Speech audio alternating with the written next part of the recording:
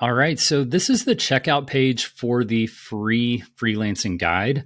And so what this is going to do, you're going to watch a quick video, and then we're actually going to go through the curriculum, which I'll share with you in just a moment.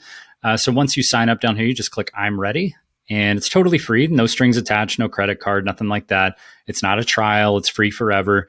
So just so you know, no strings attached. I'm not trying to like trick you. This is what this is meant for, is just to be informative, to help you understand if Salesforce freelancing is something you want to do now. Maybe it's something you want to do in the future. Maybe it's not for you, but it's something you could share with a friend. There's so much opportunity here, and we just want to make sure that we share this with you. The other thing is the 5-day Salesforce challenge. So maybe you take a look at this and you do the free guide and you go, you know what? I don't think I'm ready to freelance. I still need to land my first Salesforce job and understand what Salesforce is all about. Great. Check out the 5-day Salesforce challenge. That will tell you exactly how to get started with your Salesforce career. And then maybe you come back later and say, okay, I've got my feet wet. I understand Salesforce. Now I think I want to try my hand at some freelancing, pick up some side clients, or whatever the case may be. So once you're into the program, or once you click, the I'm ready button and you log in there, this is where you're going to be taken. So what is freelancing and can I do it? We're going to walk through a 20-minute video here talking about the prerequisites to being a freelancer, what you should expect yourself to have as far as skills go in order to consider freelancing as a feasible opportunity. We're going to walk you through how to find your first clients and sort of what to be aware of when you're getting your first clients. So a lot of people say, well, how am I supposed to find clients?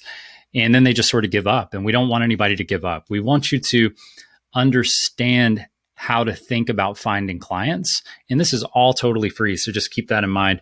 And we just want to help you mentally wrap your mind around, how do I think about finding clients? How do other people find clients? How could I potentially build a business off of this? And whether you start today or you start 2 years from now, I just want you to be informed about what your options are and how you should be thinking about, the work you're doing today in order to prepare yourself for a freelancing career tomorrow. So we'll walk you through how to find those first clients.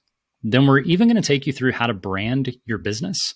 So some tips and tricks to get your branding off the ground, to make sure that, these are things you could start today. Even if you don't want to find clients, you could go ahead and start branding yourself in ways that are going to help you stand out when the day comes that you are ready to start finding clients.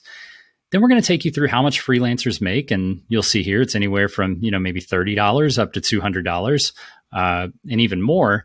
But that's all about the skills you have and whether those are specialized skills or they're entry-level skills and things like that. So we'll walk you through the nuances there and help you understand what you should expect to charge. So some people come in and they hear, some of us make $100+, $200+ an hour, and they think, well, I'll just be a freelancer and make all this money. And it's true long-term, but you do have to build the foundation and build the brand for your business. And then you can start charging, higher rates, but there is a floor you have to come in on. So just keep that in mind, and we're going to help you understand that. Then we're going to take you through the most common issues that freelancers face. So, you can see these listed right here: income instability, finding clients, not knowing what to charge, starting a company, documentation needed to complete projects, how to fit this into your schedule as it stands right now. And then I'll walk you through some freelancer success stories. Now, these are all people who have, you'll see this is linked up here. So there's no obligation here. We're not going to call you. We're not going to, hound you with emails or anything like that. But there is a full freelance course that really walks you through everything with downloadable templates and all that fun stuff. And you can check that out here. So if you want to just take the freelance program, the free one, and you're not interested in the paid program, that's totally fine.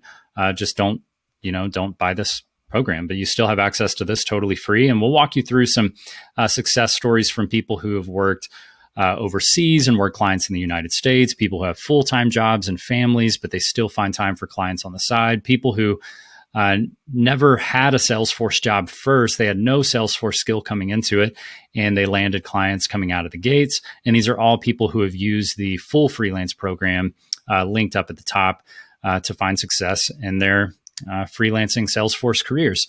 So just something to check out. And again, the whole purpose of this is to be informative and to help people understand the problem I'm seeing is that people are giving up on their freelancing opportunities before they ever get started because they can't quite wrap their head around how it works. So that is the purpose of this free freelancing guide, is to help you wrap your head around how Salesforce freelancing works so that you can make an informed decision of, no, I don't want to be a Salesforce freelancer because of this, or yes, I do want to be a freelancer, but maybe not right now. Or, you know what, I've got the skills I need based on the information I know. I'm going to go ahead and get started today. So it's completely up to you. And if you don't find value in this for yourself right now, if you wouldn't mind just, click share, grab the link to this video, share it with your community, put it on LinkedIn, put it on Facebook. Obviously, the more people who are informed about the opportunities that are right in front of them, the more that we can help people really hit their full potential in their Salesforce careers. Thanks, everybody.